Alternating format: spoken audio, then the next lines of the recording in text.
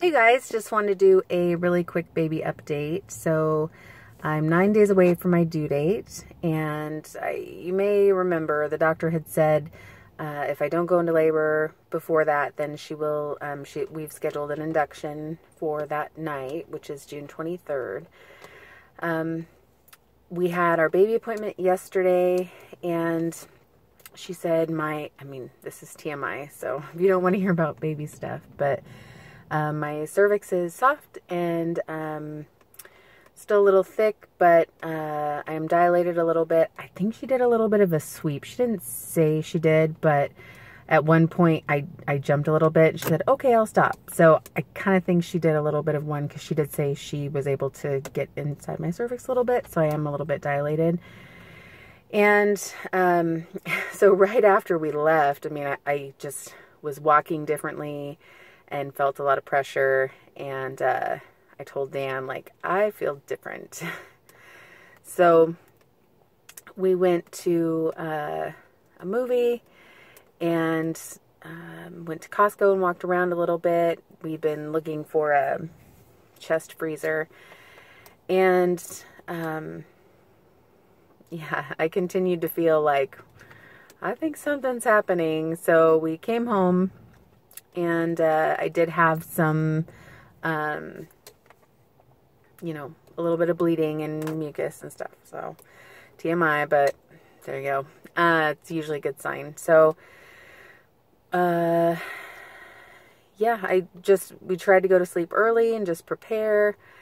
He went back to work today because we were just on his weekend. And so I told him I'd call him if things progress. So it's about 4 o'clock right now. This morning I did some work from home, and then went to get my nails done, and then I went to Winco. And so I just got home with groceries. I need to get those put away. I'm going to prep a little bit of food for us for the next couple days. But, again, it's like if we go to the hospital for 2 or 3 days, I don't want all the food to go bad. So I don't know. I'm not going to cook a lot, but I'm going to have, I did buy some things to have on hand, and I can freeze some of the stuff too, just in our normal, freezer. And I got stuff to make chicken fajitas, and then there's a creamy chicken chili that we make all the time. Dan, like, whenever I ask him what sounds good, he always says that, even though we just had it like 2 weeks ago. So I'll make that too, and again, if we need to, we can stick those in the freezer. And, I'm as prepared as I will ever be. I'm, like I said in the last video, I'm really lucky in that I get to stay home right now, so I have a lot of time on my hands.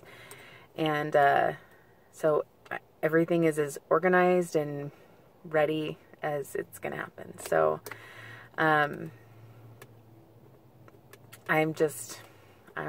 ready.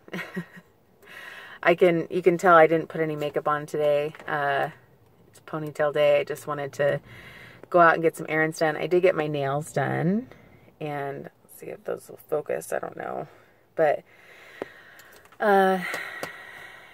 yeah, just waiting for baby. So there's a nail salon pretty close to my house. So I'm going to do some cooking tonight and see how I feel. And then I might wait till tomorrow and walk up there and go get a pedicure, get my toenails done. So, and I think foot massages can kind of help induce labor too. And so yeah, just trying some little tricks. 9 days away from my due date. So my next baby appointment is on Tuesday. And then the induction is scheduled for Friday. So she said, see you on Tuesday if you don't go into labor sooner. And then she did say, and I'm working this weekend if you want to go into labor. With Kaiser, they rotate. So even though I've been able to see her as my OB this whole pregnancy, it's not guaranteed that she's going to be delivering my baby unless she's working that night. So, but that's okay. Trying to think of anything else. I did pick up my camera, but Dan seems to think it's maybe scratches on the lens versus like a piece of hair or something in there. So, but I'm surprised the camera store wouldn't say that, but I don't know. Maybe I need to take it for a second opinion. I still am leaning towards investing in a new one at some point soon. So we'll see. But okay, I think I'm going to go. So thank you for watching, and thank you for following us, and we will keep you updated. Okay.